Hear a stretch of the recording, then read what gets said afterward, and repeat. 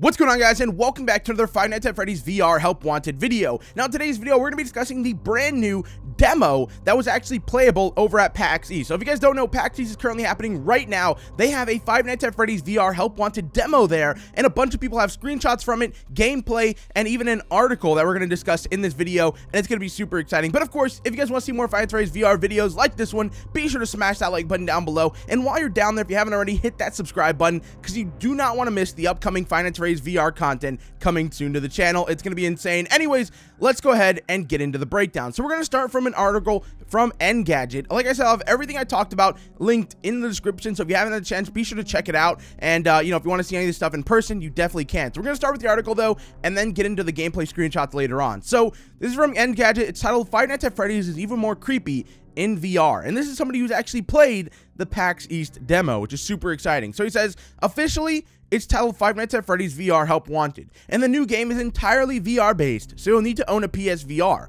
Oculus, or Vive headset in order to play. That said, you're free to play with either the Move controllers or the regular DualShock 4. Existing fans of the Five Nights at Freddy's franchise will see a whole bunch of familiar animatronic faces. The VR version feels a lot like the original games in the franchise, so dark and dank you can almost feel your shoes sticking to the dried soda on the floor. According to Steelwool Studios co-founder Jason Topolsky, I'm still probably butchering that last name, FNAF VR will include 20 puzzles, wow, which are based closely on the challenges from the first 5 FNAF games, along with an equal number of original puzzles for a total of 40. Wait, so we're getting 20 puzzles of FNAF games that we've been through, 1 through 5, and then another 20 of original puzzles. Holy, this is going to be a very long game. 40 puzzles in total. That's insane. I was able to play 2 of them during the demo. The first involved repairing and servicing one of the Fazbear's terrifying animatronic singers, which was akin to playing Operation in VR. Having to delicately extract the eyeballs from a murder bear's robotic head is surprisingly nerve-wracking, especially since you don't really have any tactile feedback for what you're doing. Oh my, so you've got to actually pull out one of his eyeballs and put it in or something like that. I don't know, it sounds insane.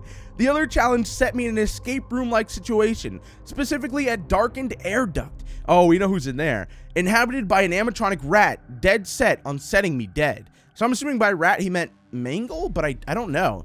I could ward it off with my headlamp, but since I also needed to see what I was doing while twisting various valves, flipping switches, and circuit breakers, I'd have to listen for that sneaky guy to approach from behind, and quickly spin around to drive it away before quickly returning to my work. It was a hair-raising experience. This is a horror game, to be sure, but it's a wholesome sort of horror. There are jump scares galore, but none of the gratuitous blood and body horror you find in, say, the Dead Space series. Even the antagonist animatronics are goofy looking in the right lighting. Oh, that's kind of sad. But it's in the dark where they're most dangerous. Five Nights at Freddy's VR Help Wanted comes to PSVR, Oculus, Steam, and HTC Vive at the end of April and will retail for $30. So I think that gives us a lot of information. Not only do we know that we know what 2 of the levels, 2 of the challenges are going to be, but we also know that there's going to be 40. Yes, 40 challenges in total. That is absolutely insane. Not only that, but we also know that we now know that it's coming at the end of April and will cost us $30, which is not a bad price at all. It's kind of what I expected it to be. I expected it to be like 30, 45, something along those lines, and I mean, that's perfect. I think that's literally the perfect price. It's super exciting that we're gonna have 40 different levels to play through, and like 20 of them are gonna be their own unique challenges. That is pretty insane. I could not be more excited for the game after reading that. I love the fact that he also said that, you know, it's not a terrifying game, you know, at times. So it's also extremely terrifying at other times. So I just like the whole idea of that. I think it's going to be great. I mean, just reading all this is super exciting. But that was just the article. And by the way, I didn't have that on screen because it's a super long article. There's really no point if I was reading it out to you guys. But these are I'm going to have on screen because we have some brand new screenshots from FNAF VR Help Wanted. And they are very, very cool. Now, some of them are old, so I'm not going to show those. but others are new, and let's just begin. So the first one we have here is this right here. Now, this is the office from FNAF 1, obviously, so it looks like this is somewhere at the beginning of the game. It looks like we're currently monitoring the cameras. We've got Chica on, it looks like camera 6. I can't really tell, though. It's really tiny, but it looks like Chica's right there. It's obviously one of the dining room cameras, and you got like the cupcake on the right side, the timer 2 a.m. It looks a lot like the FNAF VR that we played, the fan-made version, that is. And yeah, it looks great overall. Now, the next screenshot we have here is from FNAF 3, and this one we have yet to see. I think we saw it, but it was like a very blurry version of it. But you can see it's currently 1 a.m. in FNAF 3. He's flipping through the cameras. Obviously, Springtrap's gonna show up. But you can see you've got like the Foxy head room right there, and everything just looks completely remastered. If you guys remember, in FNAF 3, it did not look like this. So it looks like they've completely remodeled the entire game. And that means they probably did the same for FNAF 4, FNAF 5, all of them. And that's really, really insane and super exciting, because I want to see what the rest of the game's going to look like now. That's awesome. And then next up, we go into the FNAF 2 location, and you can see in FNAF 2, we have Toy Freddy just, you know, making his way down the hallway to come attack us. It's currently 2 a.m. We have the cameras off for whatever reason, and Toy Freddy is right in front of us. Obviously, we have our flashlight probably in one of our hands. We're shining it right at him to keep him away from us, and it's just a really cool looking screenshot. I mean, just keep that huge animatronic bear all the way on the other side of the hallway, all right? Nowhere near me. Anyways, some of the other screenshots we have here, we've already seen before, but they're like different versions of it. So the first one we have here is actually from Chica. As you guys know, we get to work on her. She has cockroaches all over her head, inside of her eyeballs and stuff like that. This is actually from that section right there, but for whatever reason, there's like blue smoke coming up behind her, and it also looks like she's missing her left arm. I don't know if it's just like the angle she's in or what, but why is there blue smoke behind her? Why is there a toxic symbol on the top left? And just what is going on in this whole screenshot? Something about this is just interesting and weird. I don't know. I gotta figure out what it is, though. Now, the next screenshot we have here, we've seen this one before, too. This was actually from one of the original teasers on Scott Games, but it was in black and white, and now we have a full colored version of it. It's Bonnie. Obviously, when you're working on him, it looks like he's the one that you're gonna have to put an eyeball in. So that's great. You know, you're gonna have to roll an eyeball right into that socket, and he's probably gonna attack us. It's gonna be terrifying. Now, the next one we have here is from Freddy Fazbear himself, and this one gets interesting because at first glance it just looks like, you know, a Freddy animatronic. You got his chest opened up, you've got a red button in there that you're probably gonna have to press, along with a bunch of other circuits and valves that you're gonna have to mess with. But look to the right side of his chest.